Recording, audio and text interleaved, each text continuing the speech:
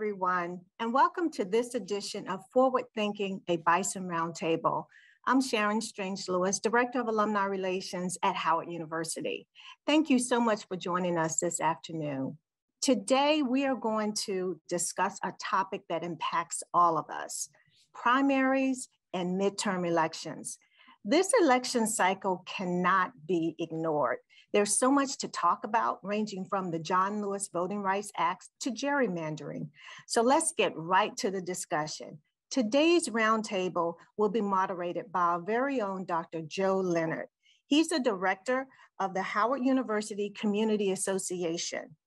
He was also a former member of the Obama administration, and he also served in local politics with our DC mayor's office. Dr. Leonard is very well versed both nationally in national politics and local politics. So I can't think of another person who would be versed well enough to really navigate this dialogue. So Dr. Leonard, let the roundtable begin. Much too kind, Ms. Lewis. Well, I'm joined today by Dr. Ravi Perry and Ms. Priestley Johnson. And let me give you some quick background on them. Dr. Perry is, he has a tough position because we've had an illustrious number of chairs of the political science department. One of them is a gentleman on my dissertation committee who I absolutely have been a mentee of his for years, and he's passed away now, and that's Dr. Ron Walters. Dr. Perry received his BA from University of Michigan, PhD from Brown University. He's been chair of the Howard University Political Science Department since 2019. He comes to us from Virginia Commonwealth University's Political Science Department as a former chair there. He's also spent time at the Mississippi State University as a professor and Clark University in Massachusetts, but more importantly, he is also a local activist. We are also joined by Ms. Priestley Johnson, and I have to read what her bio said because it really touched me. Who am I? My name is, who am I? My name is Priestley Marie Johnson. I'm a daughter, a sister, an aunt, an activist, a Howard alumni, and God's creation.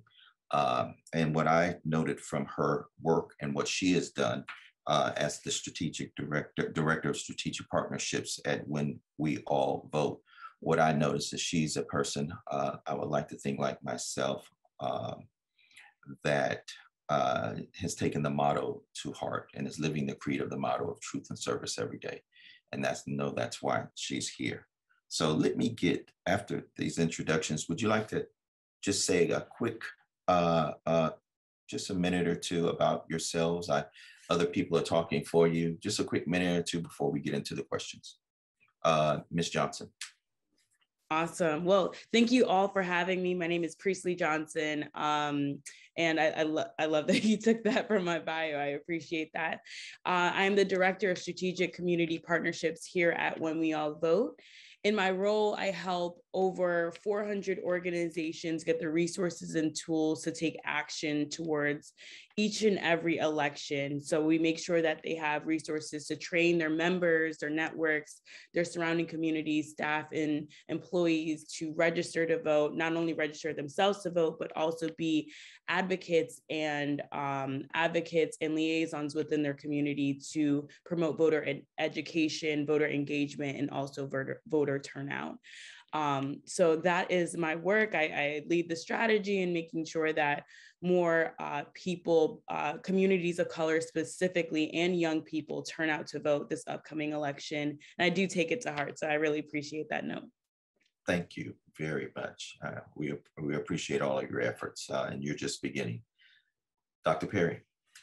Yes, hi, I'm Ravi Perry. I'm a professor and chair in the Department of Political Science, which has been a department at Howard since 1928, founded by Ralph Bunche, of course, the first African-American to receive a PhD in political science in the United States, and to also be president of the American Political Science Association, and of course, one of the founders of the United Nations. So you are so right that these are really tough shoes to fill, along with a line of folks, including Ron Walters and Emmett Dorsey and Marguerite Ross Barnett and so many others. And so I'm privileged to be in this position here at Howard. Political science is the second largest major now at Howard University. Our majors have doubled in the past 3 years in size, and our graduate program was recently ranked in the top 70 by US News. And so we're really proud of our efforts to continue to diversify our curriculum to speak to the needs of this new current, very activist oriented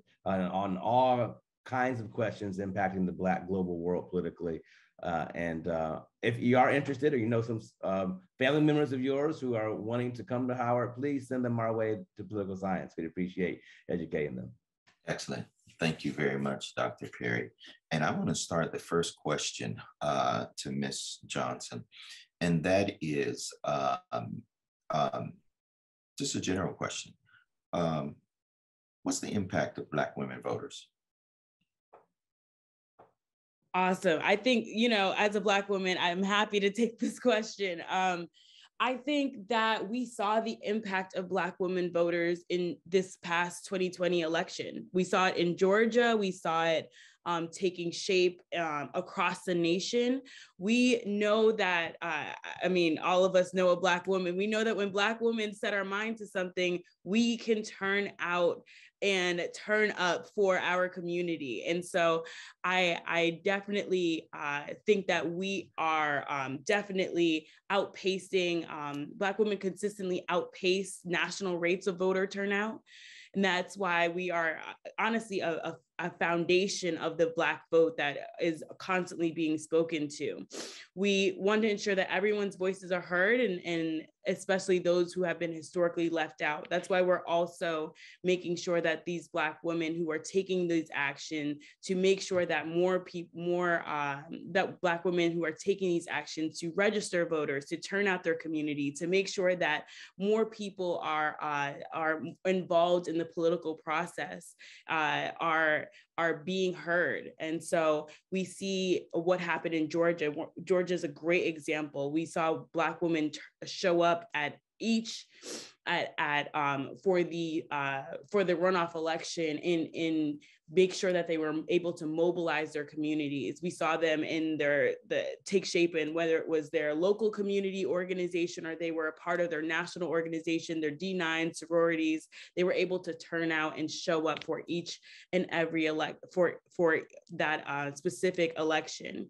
When we think about the historical length of Black women and their impact, we have to mention Black suffragettes like Sojourner Truth and Anna Julia Cooper, who have laid the foundation for historic turnout and legislation that has been able to pass and really impact women, and not only women, but the entire Black community.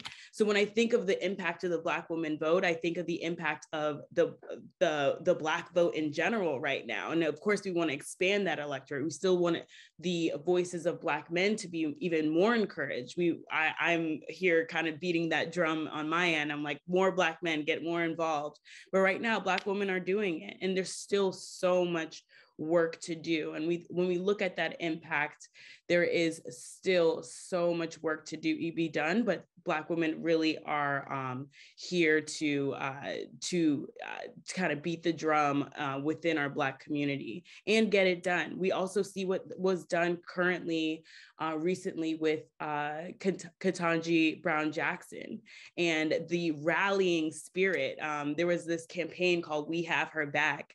And I know Black women were beating that drum saying, you know, you might see her in the forefront, but we're here in the background calling our senators, making a campaign, organizing to make sure that more people can advocate for a Supreme Court justice just like that. And I think that is that impact. We are mobilizers, we're organizers, and we are here in our democracy to show up and show out. So we're here to make that impact. There's going to be a great thesis by hopefully a Howard student or a PhD student on the mobilization on that Supreme Court nominee. Just what you said, it was powerful. It was absolutely powerful. Dr. Perry, so what issues do you think are going to drive people to the polls and frankly, in some instances, drive people from the polls? in the midterm of 2022? Well, I'd like to echo a little bit what that was just shared about Black women and how central Black women have been at the polls in driving both people to the polls and driving some of the issues that have become mainstream now as part of the Democratic Party platform that does in fact motivate people to the polls. And just another really cool fact about Black women now that really is demonstrating the level of both access and power and influence that they are increasingly having as well on voting rights. You know, there are 3 Black women Secretary of States now in California and in, I believe, Pennsylvania and New Jersey. That correct? Yeah, yes, California, Pennsylvania, and New Jersey. And, you know, that's a total of like 40 million people almost. And so they will have, you know, access to influence the voting procedures in those 3 states. And that's never happened before. And so, yes, Black women are leading the way in many ways. And some of the issues that will matter to African-American voters will be those that will primarily matter to Black women because they have been the driving electorate of that 90% of population that we know of African-Americans that tend to identify with a particular party and tend to be the ones that vote more readily, particularly in urban and metropolitan areas. And so that what we saw in the last couple of elections is that issues that are relative to Black communities in rural areas also becoming important. And some of those issues are shared between folks, whether you live in urban or rural areas. So, you know, student loan forgiveness, really matters. The continued challenges as it relates to health, and more African Americans dying from COVID. It doesn't matter if you live in downtown Brooklyn or, or in rural Mississippi. Those are the challenges that African Americans are sharing.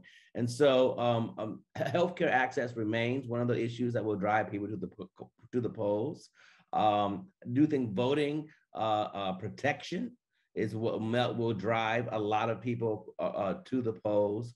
And then finally, I do think that the economic, of course, output is going to be very important. We're seeing challenges as it relates to Black youth unemployment, and certainly unemployment as it relates to those with various kinds of abilities that are underemployed. And of course, we still have this significant gender pay inequity gap. All real main issues that drive folks to the polls. And I think in the midst of this global catastrophe of course, the war in Ukraine, that challenges some of these issues, because money that otherwise could be used in the federal budget for some of these social programs will be directed in other areas. And that's going to, ruffle some feathers for some people in terms of what the priority should be for the next couple of months until we get to the midterms. Very good, very good. It's a funny thing, as I've gotten older, I know I'm the last person probably in America to go and try to engage young people to vote. So I'm so glad that we have Ms. Johnson here, most especially as a recent alumni of Howard, to talk about not only the impact of young people voting, but the types of outreach you all are doing in order to encourage young people to participate in the democratic process, and what you all are doing at When We All Vote. Yeah, well, as our resident young person, I am encouraged to provide some perspective on the youth electorate.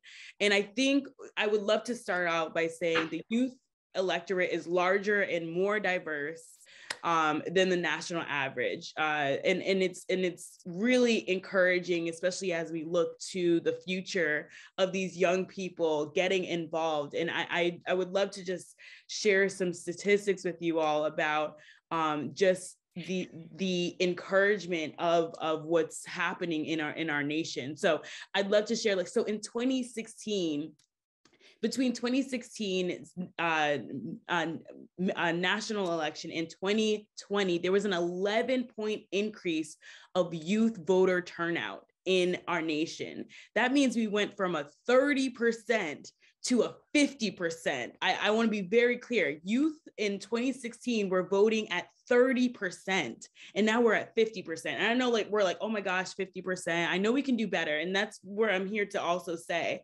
But I'm also saying that there is a fever. This jump has been is increasing exponentially because the fervor within the youth community to get more and more involved in their nation.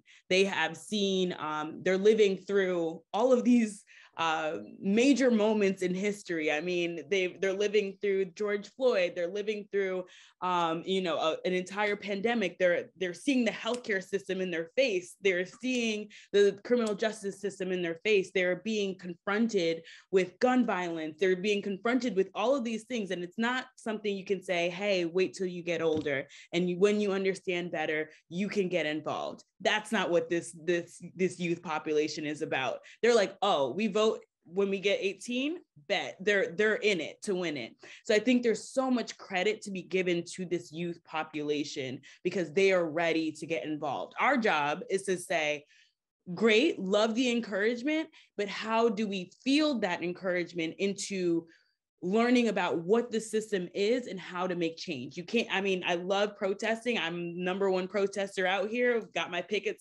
sign too. I'm with you too. But protest is the beginning of the process, and it needs to be followed through with action and accountability. And that action can look like voting, and the accountability can look like calling your senators and making sure that they know that you're paying attention, because a lot can happen when you're not paying attention. And I know we're going to get into a conversation about federal laws as well. So I'm looking forward to that too. But I know that when we see these populations of young people start to take action, start to get involved, our job is to foster that encouragement, give them the right direction and say, go, here's the mic. Get your other young people involved. The best way to reach young people is to give them the mic and also tell them to speak to their peers. They have an incredible perspective on what they think this nation should look like, they think it should be, and they're the best messengers for their own community. I'm a little bit out, but I'm still in. But having the right voices speak to each other, I mean, there's only so much me or a celebrity can do. We're starting to really start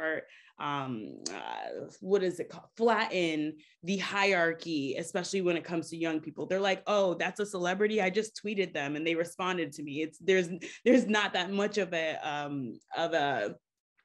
that, like, oh my gosh, Beyonce just told me to vote type of thing anymore. So our job is to do is to say, who are they listening to, which is statistically their peers, and how do we get the information to their peers so that they can share it internally within their networks, and to respect the way that they communicate, on their TikToks, on their Instagrams, on whatever they got going on, and say, hey, use whatever way you do you, and use it to spread the message and make sure that more people understand the political process. And our job is to provide education, be like, hey, you got the forefront, I'm gonna give you the information, I'm gonna lay it up for you, and you're gonna slam it, in the basketball hoop, y'all. I'm gonna mix a lot of sports metaphors, but you guys get what I'm saying.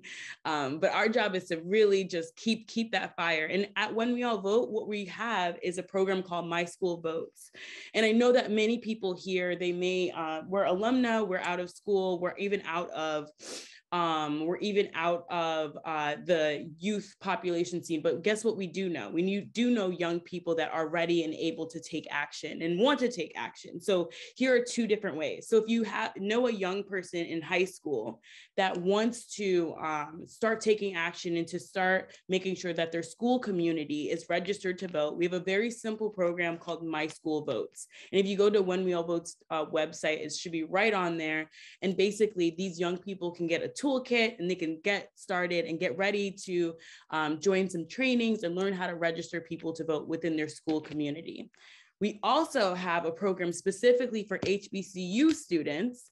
So I'm going to wink at all of our current any of our administrators that are on college campuses, are on Howard's campus, or any of our young people that are currently on Howard's campus, to say that we are trying to give $3,000 to HBCUs that want to do voter registration work or continue to do that work. We want to encourage them. We're not ever saying that the work is not being done. We're here to encourage it, propel it, and make sure that it's as successful as it can be.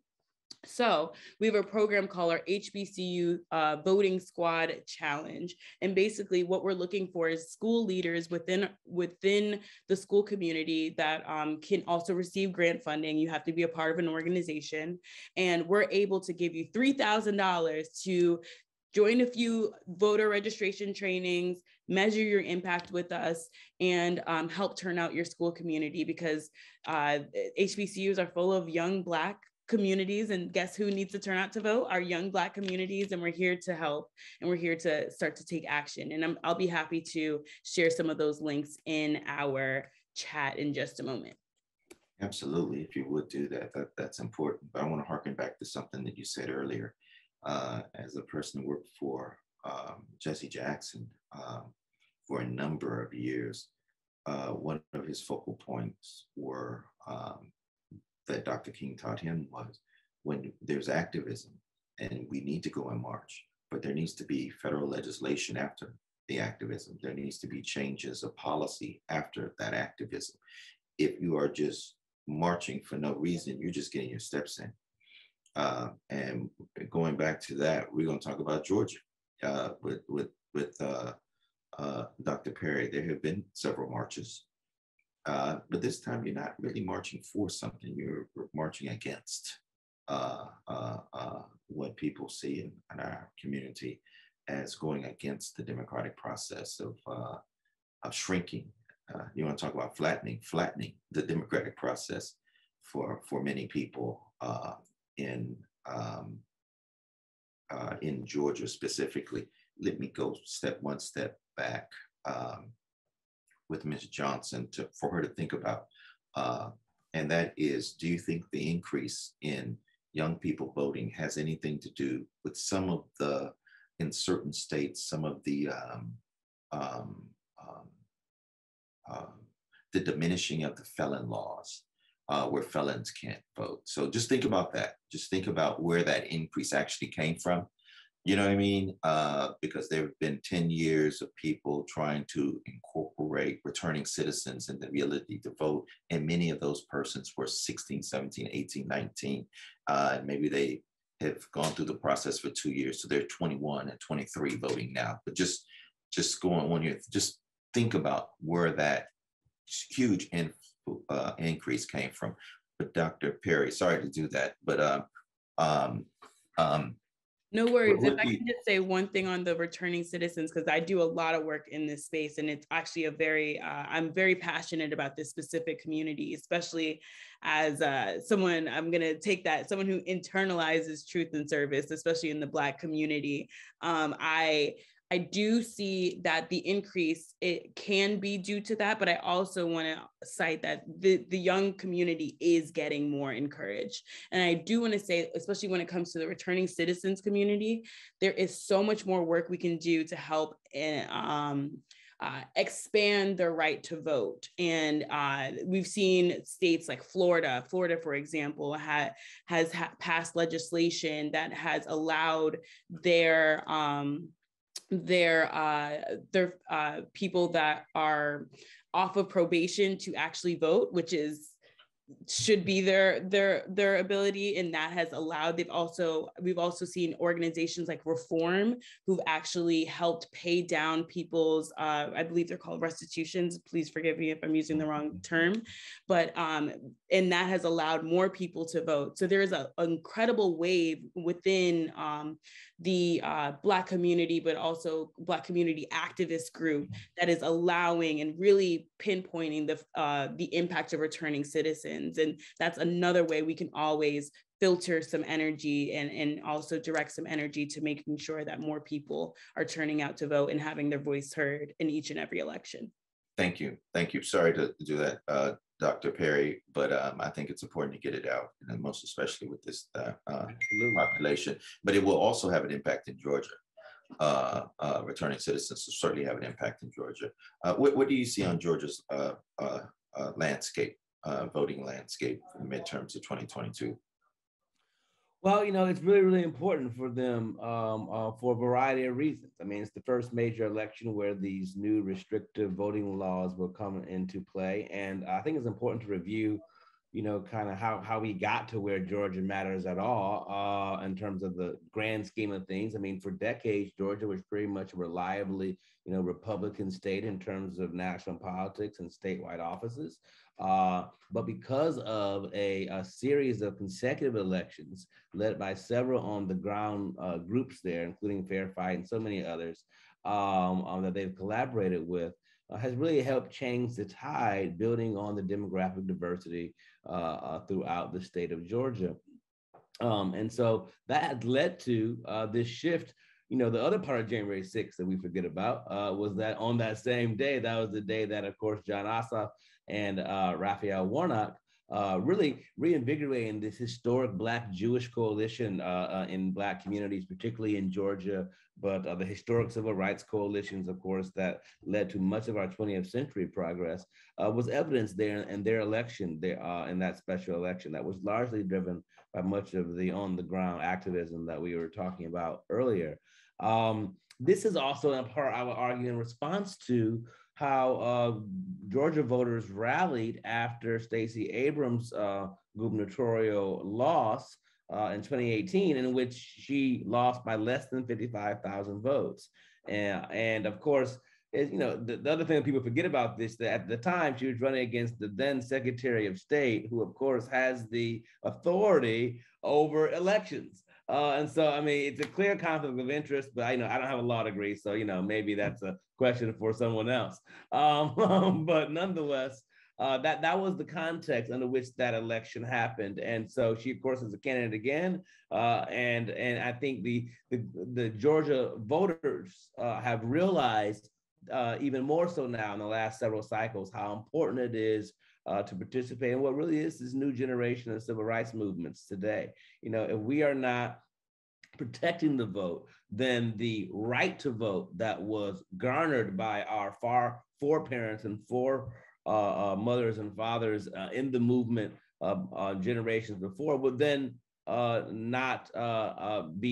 be in vain. And so I think many people are realizing that we have the responsibility to protect that vote. And what do we mean by protection? So in this context, the Senate bill that Governor Kemp signed into law that was now going to be in effect for the first time. We know some of the things that got a lot of national attention about how, you can't solicit people in line with water and food and those kinds of things.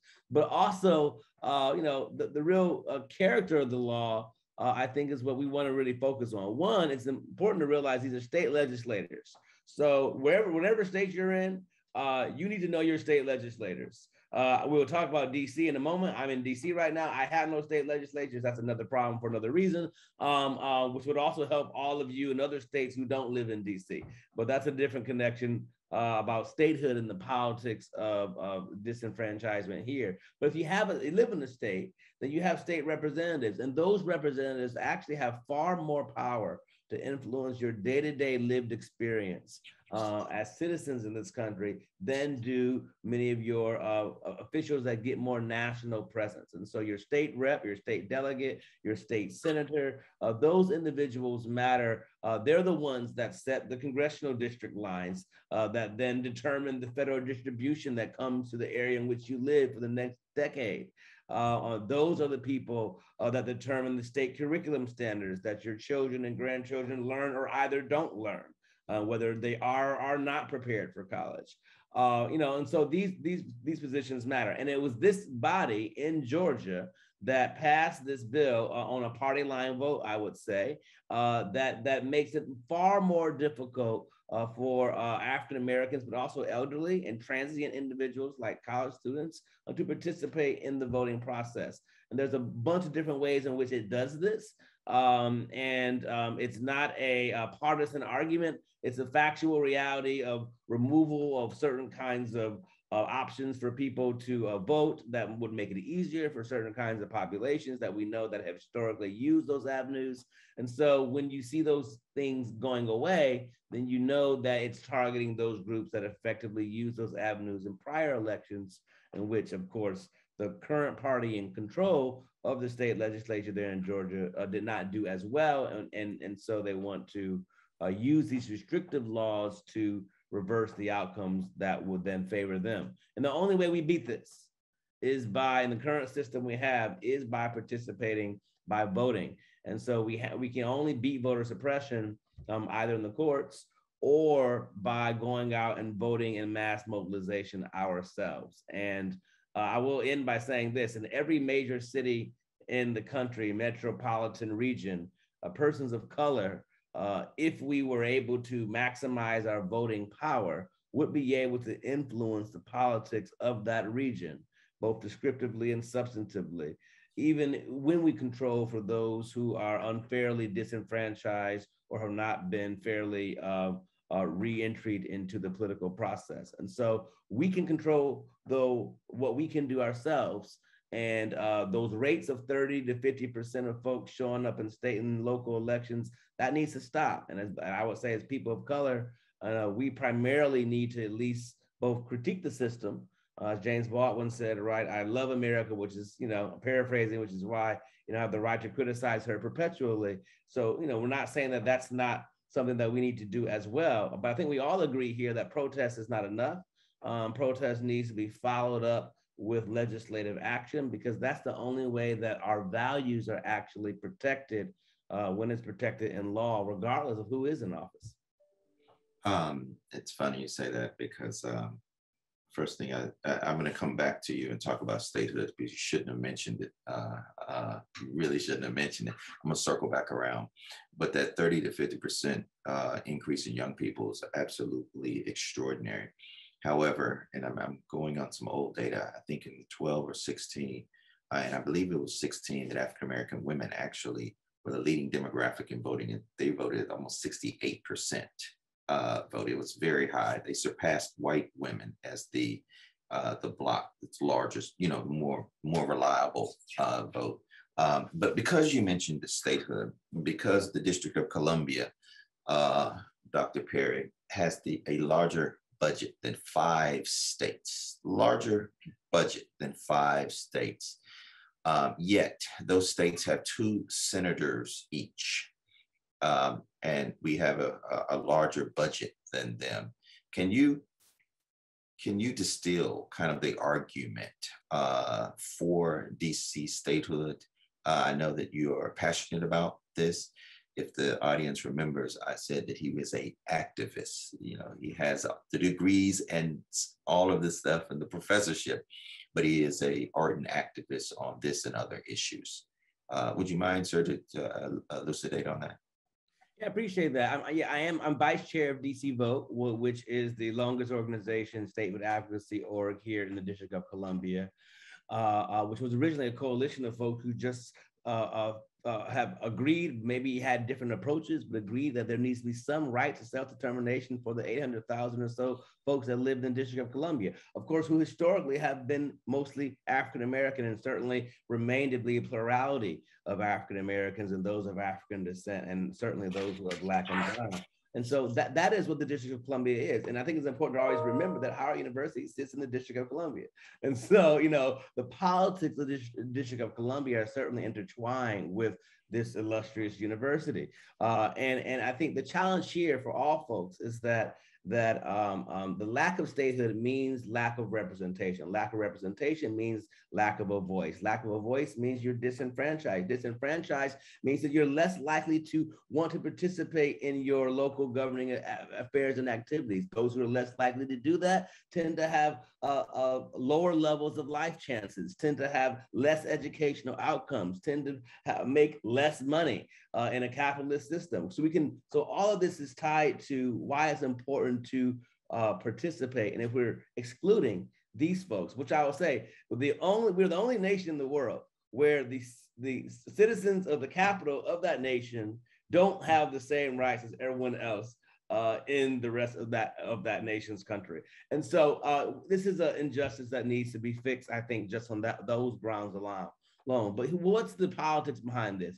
Well, we have an amendment from 1960s, which gave voters here in DC the right to have votes counted as part of presidential elections. We can have a different discussion about the Electoral College and whether or not the vote even counts, even given that the Electoral College technically, casts the ballots and not actual individual citizens. But nonetheless, right now, DC voters do have the same right as all the other states and territories in terms of being able to cast ballots in terms of presidential elections. But that's it. Everything else that DC does has to be subject to approval by Congress. Everything that council does is subject to review by Congress. The budget is subject to review by Congress.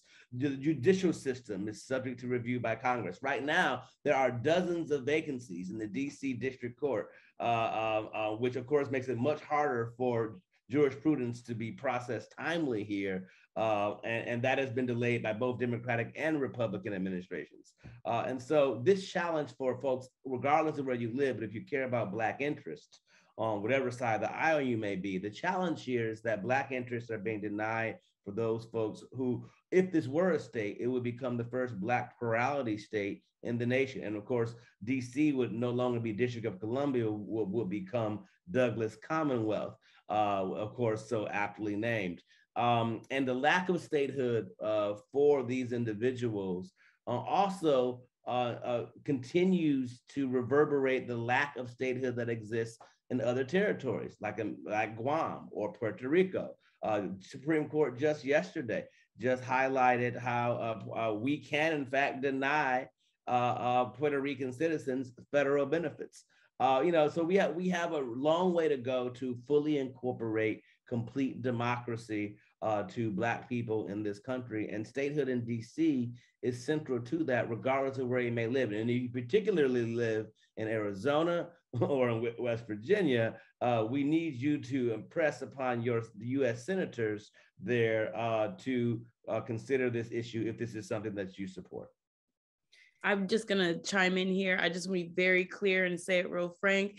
The reason that we are not a state is based in inherent racism. And I'm just going to say that what it is, because it is a very racist policy. The fact that it's very political, and it's not necessarily a fair concept. It's all based in politics, and it's not based in the fact that we are people based in a place that should be fully represented, and that's just what it is. And it's really based into a long history of racist ideals and not wanting to have a state that has an incredible population of Black people represented in this America. So, and that can be carried on to the other territories as well.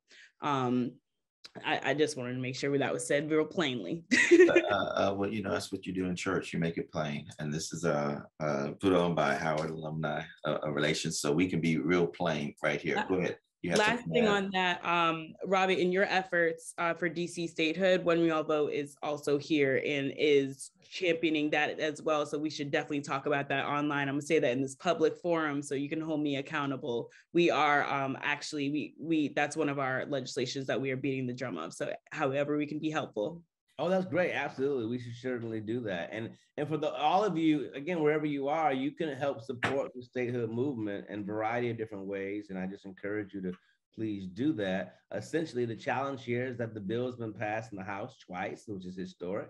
And it has not been taken up in the Senate because we don't have the complete support of all of the U.S. senators that you need to get it past the current Senate rules. And so if you are interested in this bill, you can support by just Googling DC statehood and finding a variety of different organizations on all sides of the aisle that support some version of representation for the folks that live here in the nation's capital. And that's really, those two bills are a testament to Representative Eleanor Holmes Norton's efforts in the 110th Congress and the 117th Congress. Just by putting it on the books and getting a vote in the House was historic. So I just really want to also give her a shout out for that, because it's amazing. And one of the things I know she would say is, in addition to having a larger budget than 5 states, we have more people than 2 of those states. So that it's not numerical, it's not monetary. It may just be what Ms. Johnson said. We never know. we'll see. But I want to applaud you all for both of your efforts as a 25-year citizen in the district in trying to get statehood for the district. Ms. Johnson, what is voter apathy? We're hearing a lot about this word apathy. Well, love to talk about this. This is actually one of my favorite topics of 2022 because I feel like sometimes I kind of fall into this bucket myself. So voter apathy is the sentiment of a voter that they do not want to vote anymore. They don't feel like their vote is counted. They don't feel like their voice is heard. They do not feel like they are seen or represented or should continue in the political process. And I first want to say, okay, there's a certain amount of validation that should be extended to people that feel any type of way about their government. It is your nation and it is your government to feel any type of way about. And I understand that. But then with that apathy, with that feeling, what are you giving up? Because if you succumb to that feeling, you're going to be giving up a certain amount of power that you have inherently as a citizen. And as a citizen, your power here is to have your voice heard. And there are many different ways you can have your voice heard. But when you opt out, when you say, I am going to go this way and not do the thing that I have power to do, which is to vote, which is to call your senators, which is to participate in your political process, which is to find out who is running for your school board, which is to find out which education your kids are getting in school, which is to find out why there's no grocery stores in your community, why all of the things, why there's this pothole that keeps, messing up everyone's car on the block over and over and over because you feel some type of way, which is okay. I just want to be very clear. There is validation in feeling some type of way and feeling like your voice is not heard. It is, you are giving up something. And in that giving up, the people that will show up, the people that continue to have their voices heard, they're going to get louder and louder. And those people may not look like you, and they may not sound like you, and they may not have the same ideals as you, but guess what they're going to do? They're going to keep beating their drum, and they're going to beat it louder and louder and louder, and they're just hoping you don't show up. So when you don't show up over and over, guess whose voice the people in office have to listen to? The people that do show up, because they are saying, you have my vote, or I'm a part of this community and my voice matters. And that is true, because the people in the community who do care about that pothole that keeps messing up everyone's car are not showing up. Okay. So one thing I love to say to people that, I'm just also going to say, certain administrations, you may not agree with every single thing that they put out.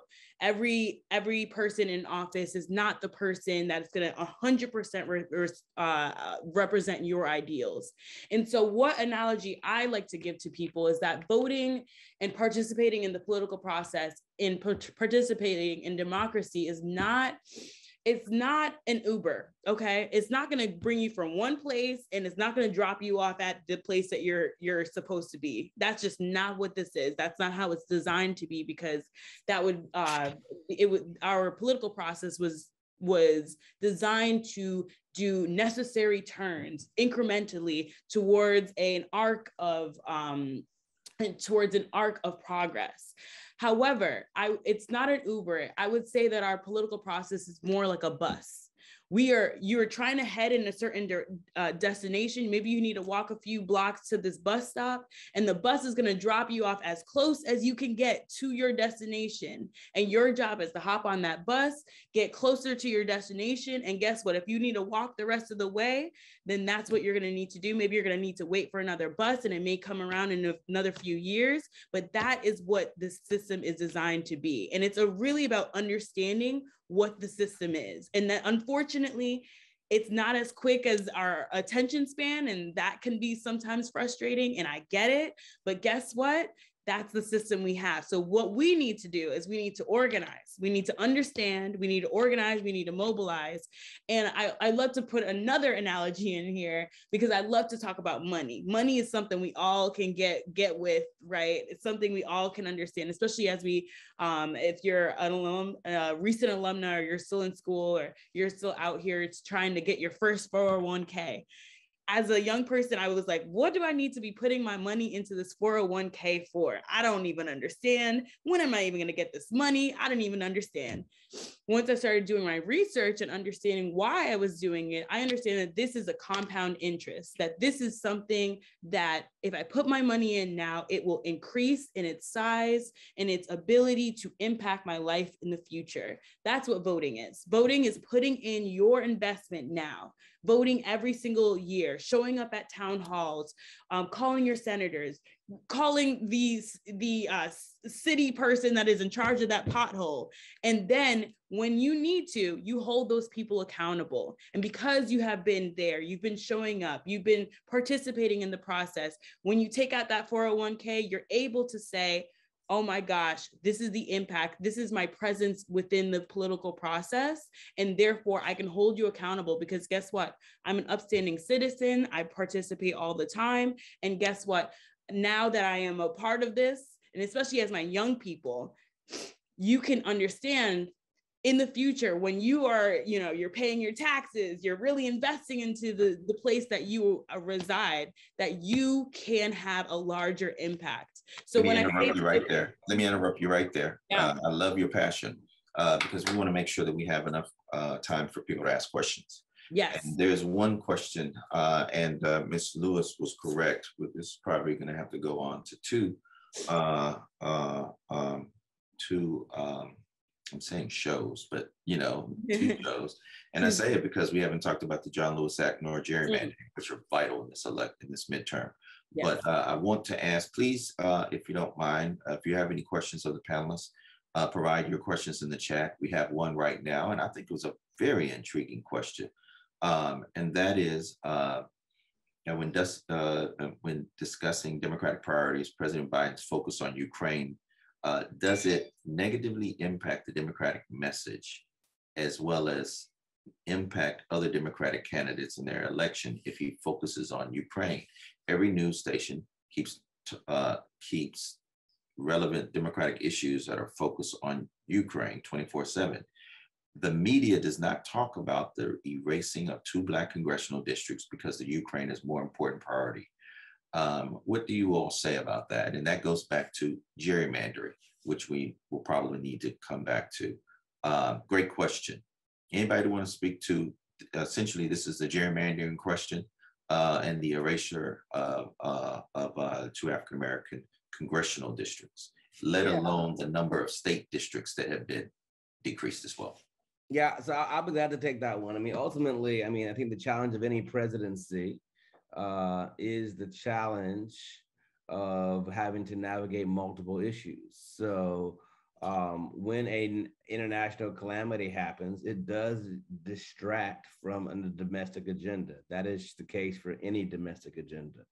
And does that include, therefore, Black issues and issues that matter to perhaps members of the Democratic Party? Yes, it does. And so that's just part of politics, unfortunately. We just kind of have to accept that. But we can minimize the damage if we had a better control over the redistricting in Congress. That again happens every 10 years because of the census. So remember, folks were knocking on your doors, asking you to fill out the census. The reason for that primarily was so that we got to this point we are in now, where these state legislatures are drawing congressional district lines based on those new numbers. And of course, state legislatures draw those lines based on their partisan influences. And the majority of state legislatures are and have been for the majority part of this century controlled by a particular party that does not share the current values of the president of the United States. And so that is the challenge for this coming midterm cycle, is that, and many states have had challenges. So Ohio has had some challenges that has delayed the primaries, Maryland as well. Here in DC, even in terms of the redistricting of council wards, has potentially come up against a delayed challenge in terms and of the ANC of the wards. That's so granular, you know.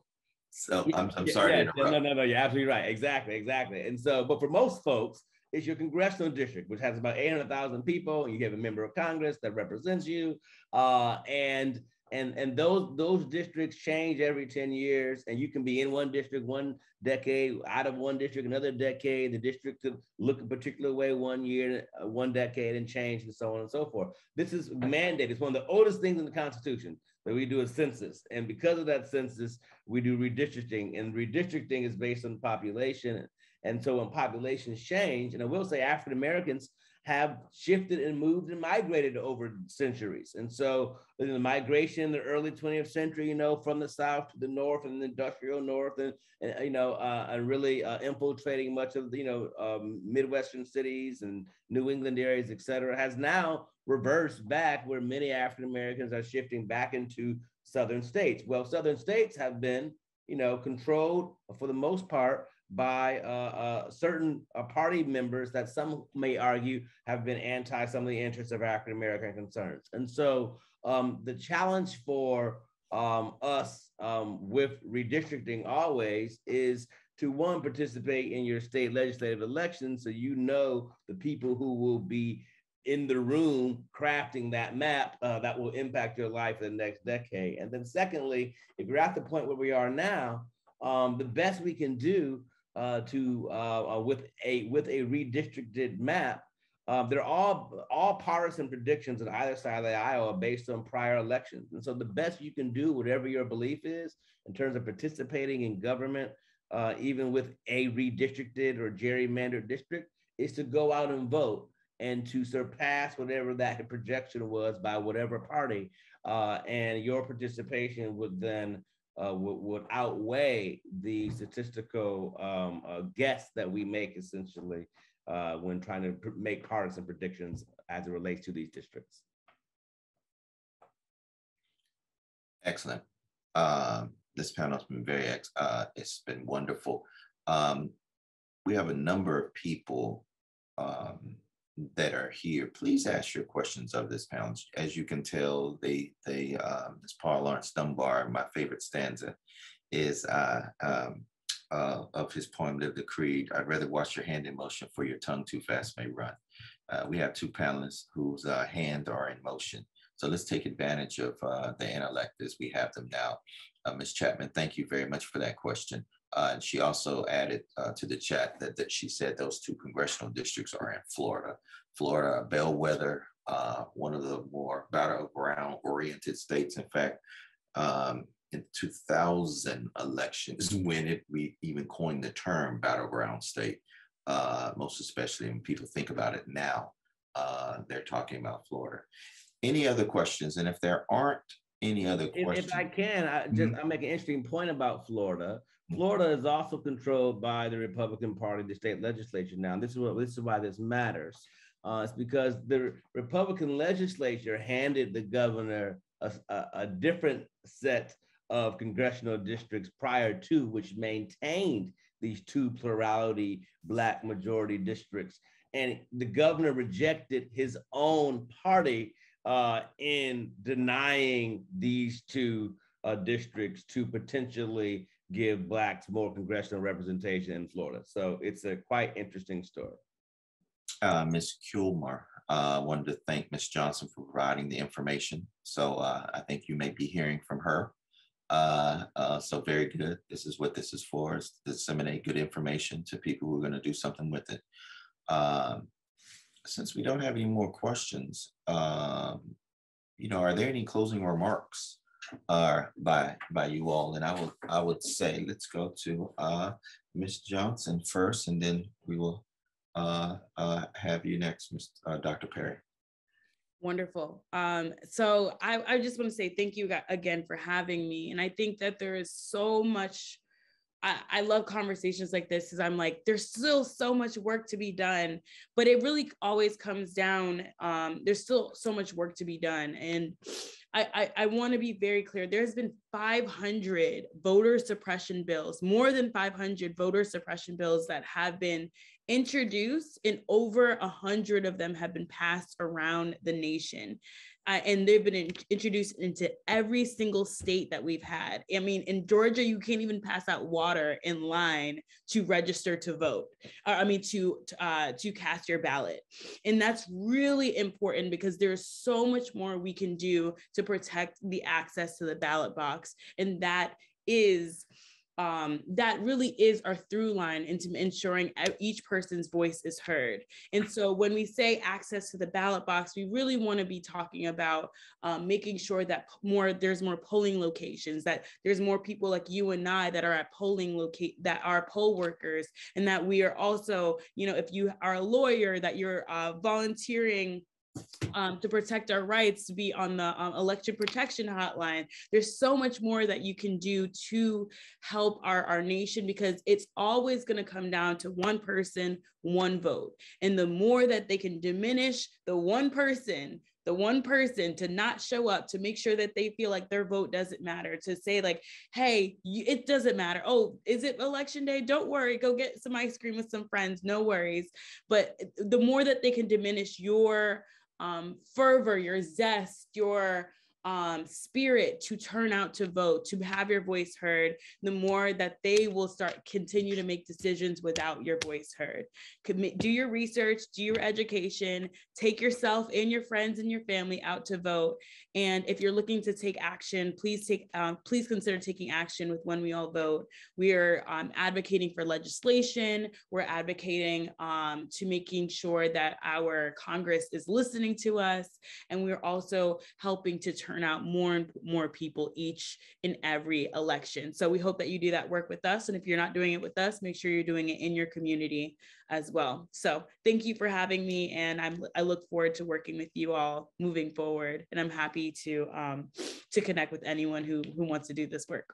I couldn't have said that better, because the newest Howard University alumna that is a member of Congress was elected in February because of the death of Representative Elsie Hastings. She won her Democratic primary by 4 votes. 4 votes. She went to the general, she won by a lot, but the only reason she won that Democratic primary is by 4 votes. And this is how, and now she is in Congress representing that district. Dr. Perry. One person, one vote. Absolutely. It does come down to that still each and every election. And we've talked about midterms today, which will come this November. Until then, you likely have a primary wherever you live. And primaries historically are extremely low. And primaries are where you actually have the greatest opportunity to influence whatever your interest may be, because there's more diversity of ideological perspectives on either party in primaries. And so you can participate wherever you are. Please look up. The primaries are likely going to be in May and June, or in August or September, wherever you may live across the country, in advance of the November midterm election. And so please try to participate as much as you can. By participating, I do mean certainly voting. One of my goals always as a Black political scientist is to encourage Black voting. And, it'll be great to get, our numbers nationwide, right? Where we can say 75, 80% of Black folks participated. We don't need to be reminded, right, that this right was not always given to us. We had to fight for it. Thousands died for it. And millions were abused for it and misused and treated for it. And the law still, of course, disenfranchises many of us because of those efforts. And so we have the right to protect it now. And I will say, whatever your perspective is in terms of the current system, the system can't be improved without our participation. And so I certainly implore your engagement with your politics, and that may require you to do a couple of things. It may mean that your regular TV watching of national news needs to shift to turn on more local stations, right? It may mean that you might need to read more local metro news in your news feeds on your cell phones while you're waiting at the bus stop.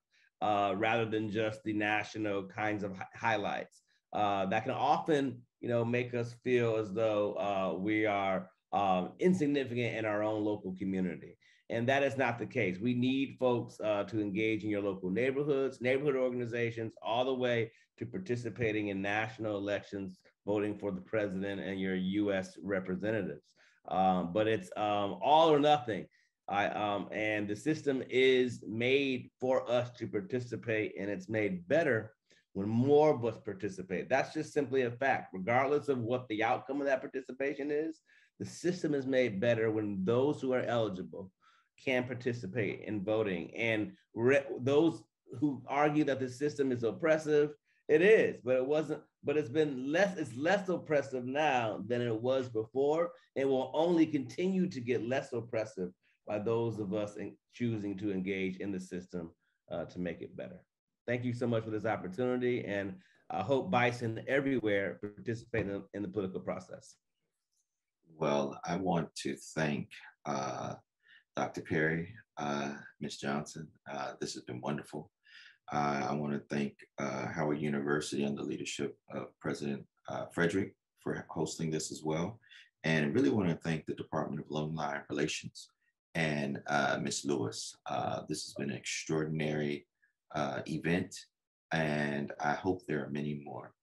And our panelists were extraordinary. Pastor Trey Daniels is saying thank you. You all aren't looking at this. Ms. Moore, thanks for the super information. We've done our duty, y'all. Thank you all. Enjoy the weekend.